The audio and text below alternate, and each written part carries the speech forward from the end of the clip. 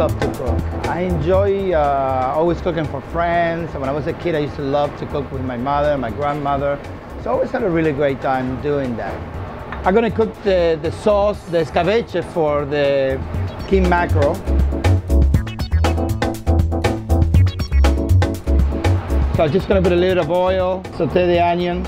I'm using this very old pre-Columbian pot that is gonna give it a little extra flavor.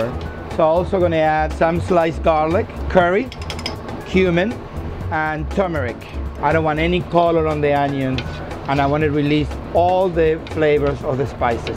So now I'm gonna add a little bit of habaneros, some fresh bay leaves, a little bit of dry Mexican oregano, a little bit of fresh thyme, allspice, ground allspice, a tiny bit of sugar, 2 cloves, black pepper, and cinnamon sticks, sherry vinegar, and olive oil.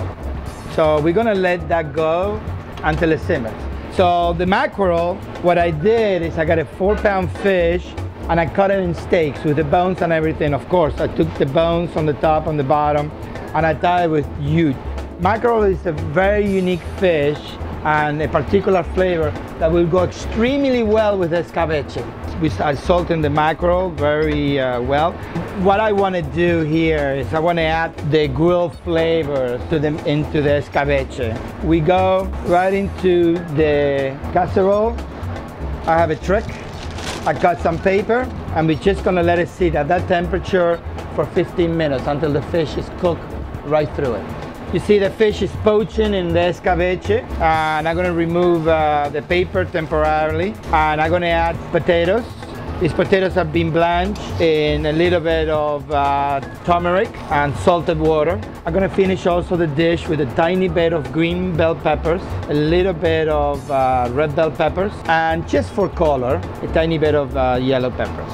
And we're just going to finish it with a tiny bit of scallions and a little bit of fresh parsley. Well, thank you for coming in and trying our wonderful food. You can visit us at CubaLibreRestaurant.com. Thank you for coming. Buen provecho.